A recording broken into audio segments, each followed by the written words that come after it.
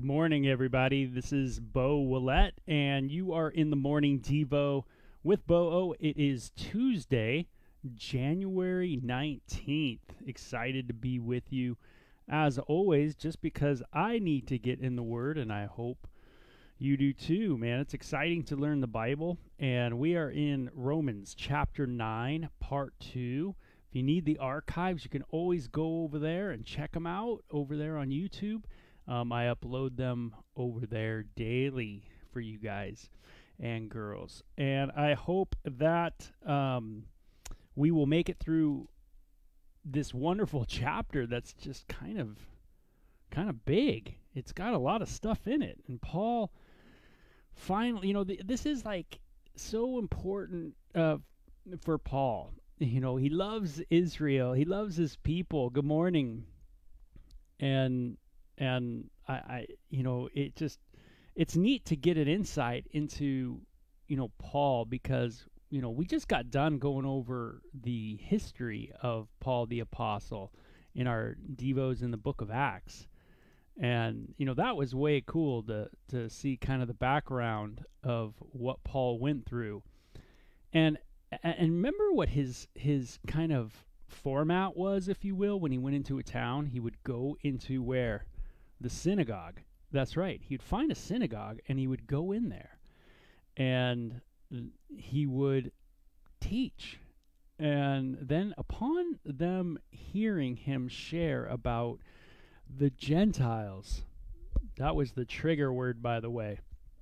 And when that word came out, then we have it for sure on 3 occasions in the book of Acts, this history of the Apostle Paul in your New Testament, where, man, the Jewish people didn't like him when he said that word. And really, his life literally was on the line. Could you imagine such a hot button topic that your life is on the line, because of something you shared? And the sharing was that, hey, guess what? Salvation is going to the Gentiles. You have rejected, and Jesus says you resist the work of the Holy Spirit to the Pharisees.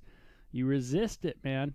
And I got sheep that are not part of this little sheepfold here. And Jesus said, I'm going over there.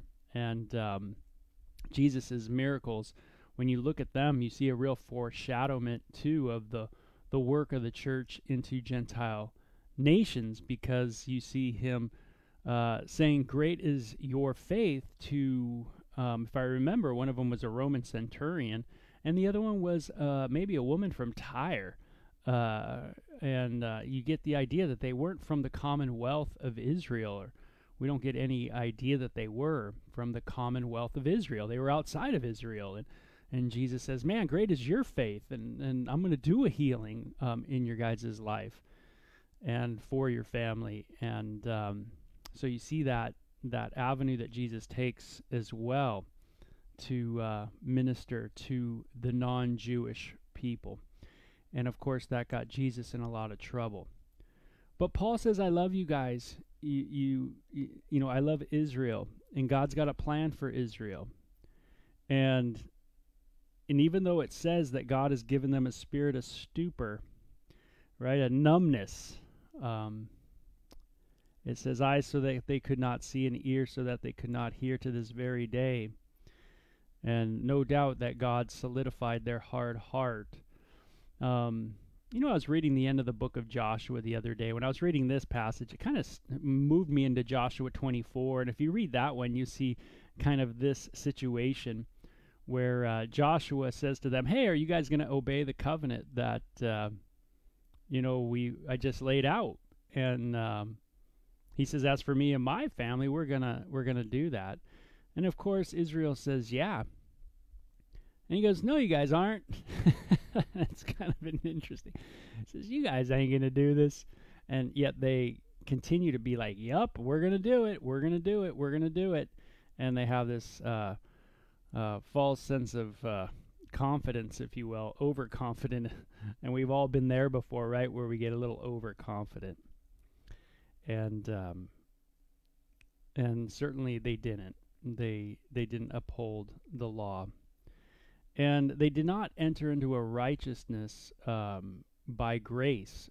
Paul says they were seeking righteousness, a right standing with God, but they were seeking the right standing of God by works. And grace is something that's just so utterly awesome, and it's built upon the sovereign work of God.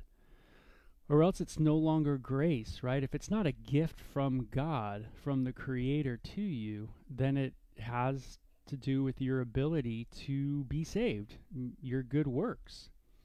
And as human beings, we like to think that we got it all down. And usually when I look at my wife or my kids, and I look at them in judgment ways, it's usually because I really think that I'm saved by my work. I really do kind of tend to think that I have something on this Christian thing, that I really know how to be a good Christian, or I really have figured it out. I've got this insight into the spiritual world, and yet I don't. And yet I am saved by grace. It's a gift. And if I get too cocky, hey, Paul's got some words for us here.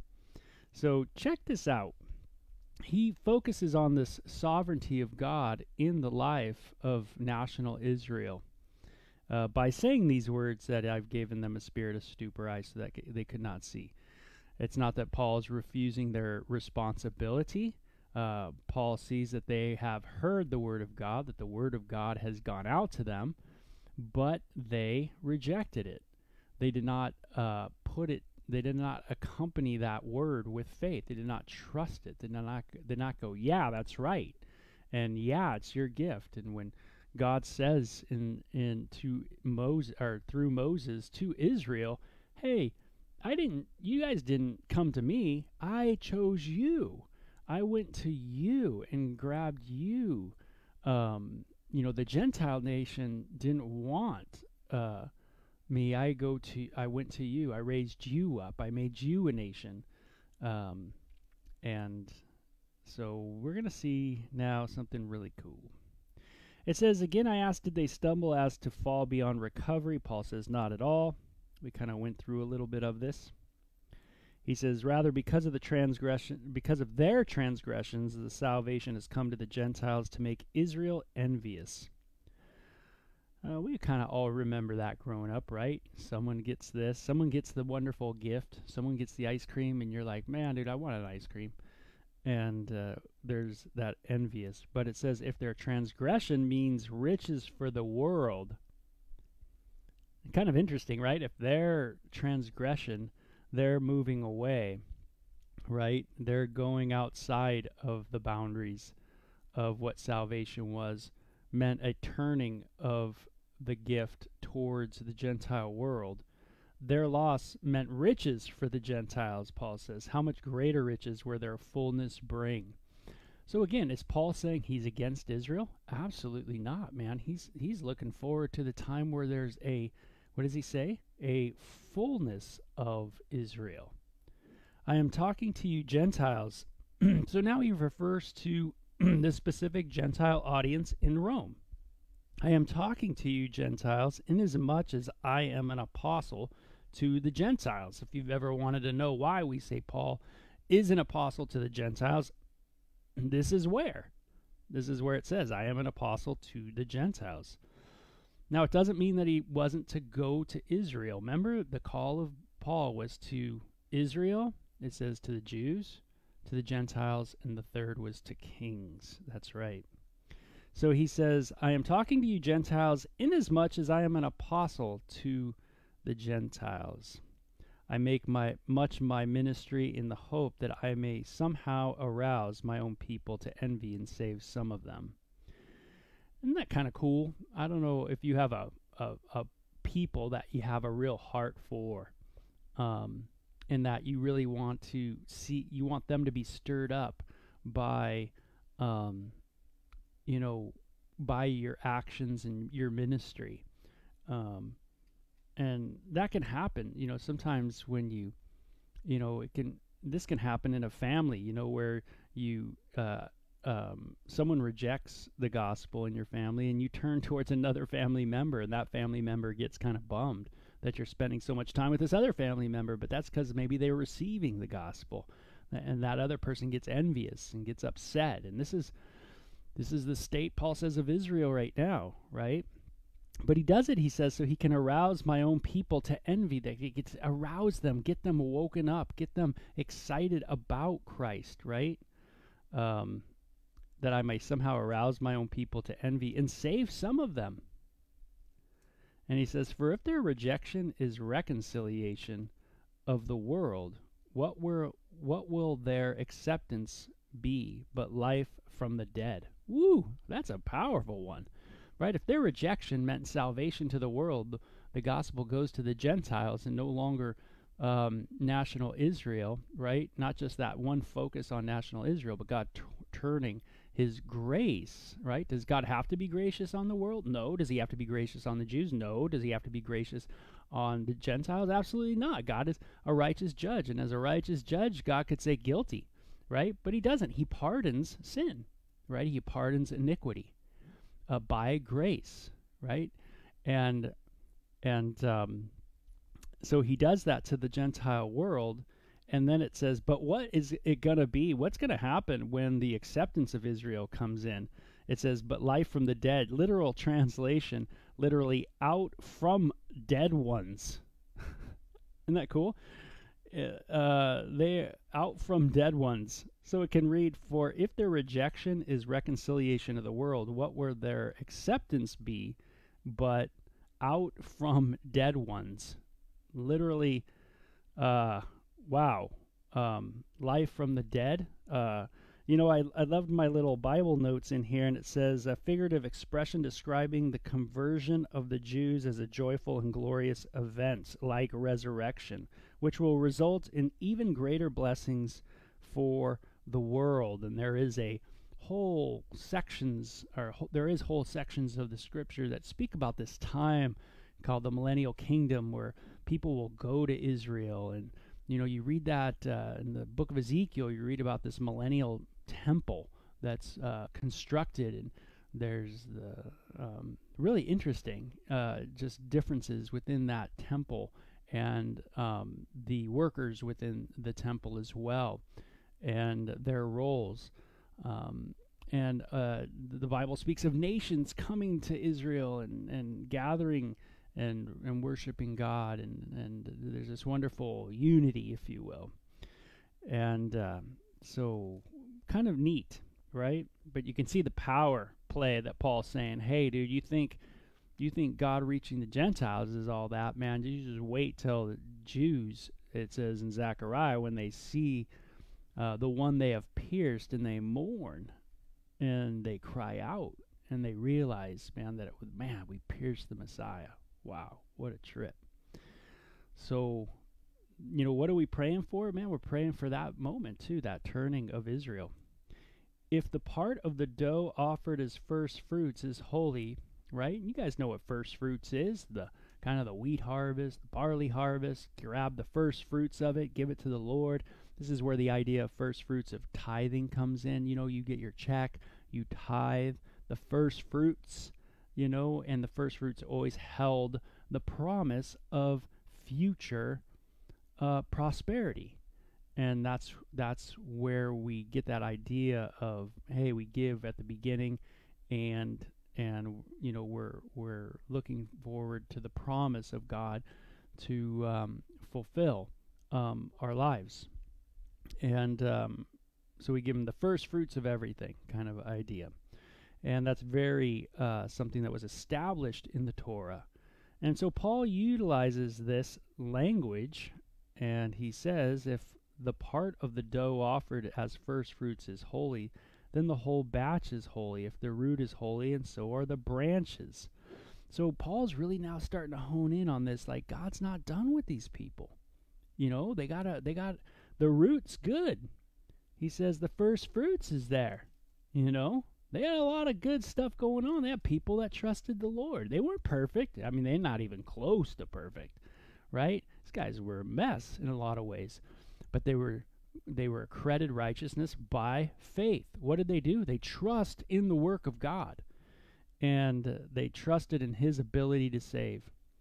So if some of the branches have been broken off, talking about Israel here, and you, though a wild olive shoot, how many of you guys are wild olive shoots this morning? You feel kind of wild olive shoot, right? You're all over the place.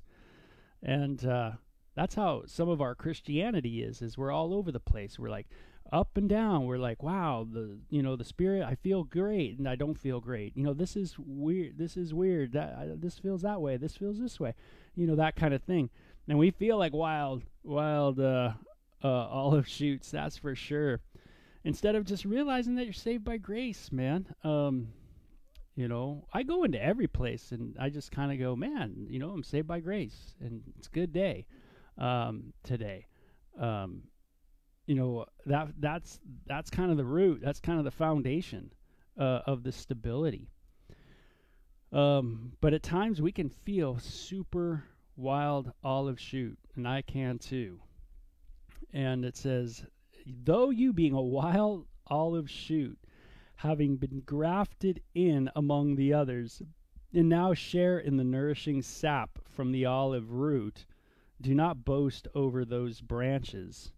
If you do, consider this: you do not support the root, but the root supports you. You will say then, branches were broken off so that I can be grafted in. So, man, I'm a part of it. So, man, that's awesome. I'm so good. I got everything going well. I really know how to, I should be saved because I deserve it, because I'm such a good person. I do everything really well. And you start thinking that, man, you guys are better than others. You're superior than other people. You really know what you're doing. And what does Paul say? Granted, sure, you were grafted in, but remember, he says, granted, but you were broken off because of unbelief. They were broken off because of unbelief. You stand by faith. So they were broken off because of their unbelief. You're rooted in by faith. That's it. You're just trusting in him. That's what you're doing. So don't get all sassy into all your goodness. It says, do not be arrogant, but be afraid. Man, now Paul sees a couple things about the character of God here. That when we understand the sovereignty of God, there's a couple things that go on. There's a humbleness that goes on in our heart. So when we realize we're saved by grace, then there's no longer the superiority idea or self-righteousness, because we realize we're saved by grace and we're all in the same boat. So we're no longer arrogant, but when we understand that we're held into the root by faith, then we have also a reverence for God, because we realize God's sovereignty in election, that God can harden whom he hardens and he can soften whom he softens as the creator. For if God did not spare the natural branches, he may not spare you either. How about you Gentiles? Maybe God won't spare you either. God is sovereign. And man, that's true. Now, people who go, man, I don't like that. I don't think that's just with God. Again, my question to anybody is, well, then what do you think, who do you think is just on this planet? Do you have, are you the just one? Or do you have justice down? Are you saying that you really, in yourself, in your autonomy, that you are just in all your situations, that you know how to implement perfect justice? See, God says he's righteous and he can implement perfect justice. Either you're going to trust that, or you're going to trust that God has the upper hand on justice, and you'll argue with God. And you can argue with God till the cows come home. I certainly have at times. And but it don't work, by the way. It just don't work. So it says, consider therefore the kindness and sternness of God, right? There's a kindness of God to put us into the root. And then there's a sternness of God, right, that humbles us and makes us, or puts us, makes us reverent towards God and go, wow, dude, I got to realize that God is a judge as well, and he is sovereign. And that sovereignty, again, brings up these different ideas, and it balances me as a person, realizing I'm saved by grace, but yet I also need to reverence God because God is the righteous judge. And so consider, therefore, the kindness and sternness, the character qualities of God, right? Through this teaching on sovereignty. Sternness to those who fell, but kindness to you, provided that you continue in his kindness. Otherwise, you also will be cut off, you Gentiles, right? So he's speaking to the Gentiles. You guys can't get all cocky. And it says, and if they do not persist in unbelief, they will be grafted in, for God is able to graft them in again. Oh, man. So the sovereignty of God is not just like they're out and that's it. See, the Gentiles were out before, and now they're in. So the Jews maybe are out now, but guess what? There's a remnant now, and hey, maybe all the nation of Israel will be back in again. It says, after all, if you were cut out of an olive tree that is wild by nature and contrary to nature, were grafted into a cultivated olive tree. Now, Paul's giving us a little botany, I guess. I'm not a botanist or know much about growing trees. But I guess Paul's point is that, hey, it's not normal to have a wild olive tree grafted into the natural cultivated olive tree. It's the opposite's normal, the cultivated olive tree to be grafted into the wild tree, but not the other way around. So he says, you know what, right now things are a little weird. Right now things are going a little backwards. And it's kind of neat that Paul says that, I think, after all, because it feels a little backwards, don't it?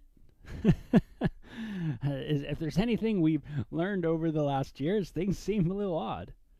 It says, how much more readily will these, the natural branches be grafted into their own olive tree? So how much more natural is it for the natural olive tree branches to be grafted into the root, the natural olive tree root? And that is, he's talking about Jews, the Jewish people, being grafted right back in. So that is super normal, and so we should, as a Gentile people, people of the non-Jewish nation, we should be super blessed to be a part of the root of Abraham, Isaac, and Jacob. And we shouldn't get this mentality that God is done with Israel. God is finished with them as a nation. He has a purpose and a plan. And in his sovereignty, he's going to bear out that plan. It says, I do not want you to be ignorant of this mystery, brothers, so that you may not be conceited. So you can see the pull of Paul, right? The conceit. Paul saw a lot of religious conceit in his day. He saw Jewish people be conceited. He saw Gentile people be conceited. He saw a lot of tug of war, obviously, in this way. And he says that, you need to understand this teaching so that you don't become conceited. Israel has experienced a hardening in part. So Paul says, in part, until the full number of the Gentiles has come in. Wow, what a cool passage. There is a fullness of the Gentiles that will come in. And then it is written, and then Paul quotes from what book? What's one of his favorite books that he's quoting from? Well, this quote, let's find out. This is from, I'm pretty sure I know, but, just to be on the safe side, Isaiah. He's in Isaiah. It says, the deliverer will come from Zion, Jerusalem. He will turn godlessness away from Jacob. Okay, he's going to turn Israel. All right, Jacob became Israel in the Bible. And he's going to turn godlessness away from that nation. And this is my covenant with them. I will take away their sins. So God will be there for them, take away their sins as a nation, and there's going to be deliverance for the nation. And so isn't that interesting? In part, it says Israel received a hardening, and that the time of the Gentiles will come in.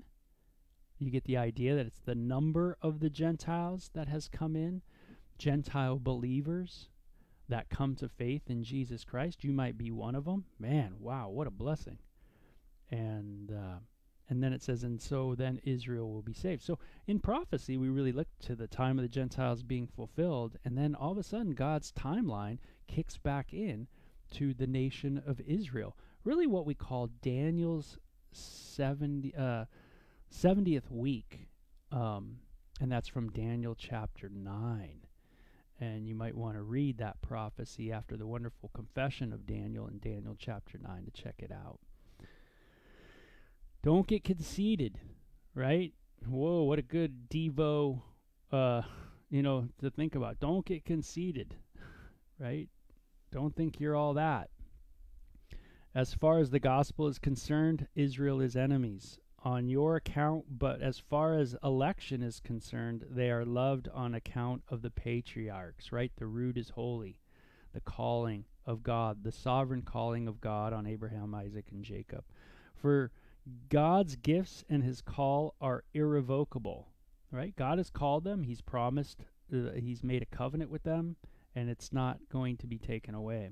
Just as you who were at one time disobedient to God have now received mercy, and as a result their disobedience, so they too have now become disobedient in order that they too may now receive mercy as a result of God's mercy to you. That's awesome.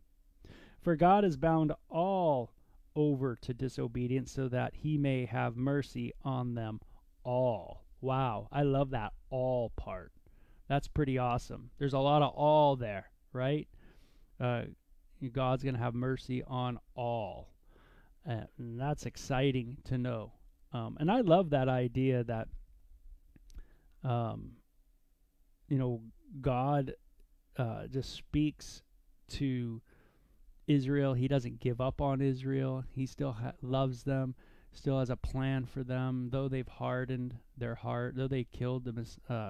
There's a crucifixion of Jesus that they were a part of, and yet, God has a plan for them. And I hope you just keep seeing that he's got a plan for people. You have to trust God with people's lives. And you can put people into the hands of God. And what Paul's saying is that, God, that's the best place to put it at. Everything's safe with the Lord. Nothing's safe if you don't give it to God. That's what A.W. Tozer said. Nothing's safe. I mean, then it's all on you, man. You got to control everything. You got to manipulate everything to get everybody to do what you want them to do. And that's how it works. But that's not it. God's sovereign. He's the righteous judge. He's the one who can do the right things at the right time, and we need to trust him in it. So Paul sees something radical in all this, and he just says, oh, the depth and riches of the wisdom and knowledge of God, how unsearchable his judgments, right? You might try to think more through this wonderful passage, these passages of Paul, but how unsearchable are his judgments and his paths beyond tracing out. Wow, God is above and beyond. Who has known the mind of the Lord? The answer is nobody. Or who has been his counselor? Can you counsel God? A lot of people try. Who is ever given to God that God should repay him? Do you think God owes you something? Is that what it is? For from him and through him and to him are all things. To him be glory forever. Amen. You could see the problem with us as human beings in that doxology at the end, right? Because we just have pride. We think we could counsel God. We think we deserve something from God. We think we know the mind of the Lord, right? And, all of that, we really think we got all that stuff down. And, there needs to be the teaching of sovereignty should move us to a place of definitely a reverence and a humility in our life. And thankfulness, by the way, to absolutely be thankful. So it's a long Devo to get through that chapter, but it's certainly a cool one, man. That's for sure. So, hey, let's not be conceited, right? Let's not think of ourselves highly in that way, but let us remember that we are saved by grace through faith. Be thankful. So you guys have a great day, okay? Take care.